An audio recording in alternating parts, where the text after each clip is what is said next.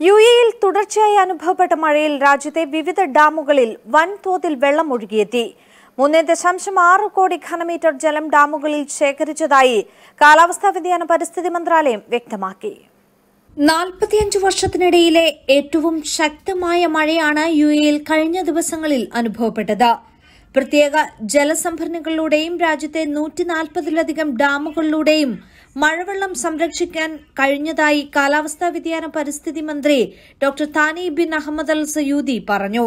മഴവെള്ളം ശേഖരിക്കാനുള്ള മാർഗമാണ് ഡാമുകൾ. രാജ്യത്ത് നിലവിൽ 140 ഡാമുകളാണുള്ളതെന്നും കൂടുതൽ അണക്കെട്ടുകൾ നിർമ്മിക്കാനുള്ള പദ്ധതികൾ തയ്യാറാക്കുന്നതായും പരിസ്ഥിതി മന്ത്രി ഡോക്ടർ താനി ബിൻ അഹമ്മദ് സയൂദി കൂട്ടിച്ചേർത്തു. ഊർജ്ജ മന്ത്രാലയവും അടിസ്ഥാന സൗകര്യ വികസന മന്ത്രാലയവും ഇതിനായുള്ള പരിശ്രമത്തിലാണ്. മഴവെള്ളം സംരക്ഷിക്കുന്നതിനും മൂലധനത്തിനുമായി കൂടുതൽ മാർഗങ്ങൾ പര്യവേഷണം ചെയ്യാൻ പ്രോത്സാഹിപ്പിക്കുന്നത് തുടരുകയാണെന്നും അൽ സയൂദി കൂട്ടിച്ചേർത്തു.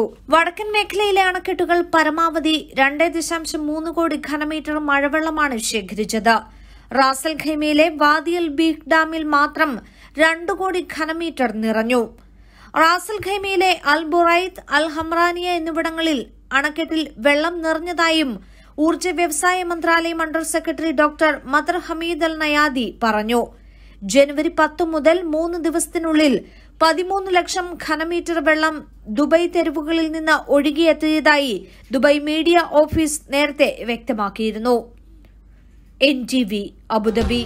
ജനങ്ങൾക്കൊപ്പം, വാർത്തയ്ക്കൊപ്പം, നന്മയോടൊപ്പം. NTV UAE to the world.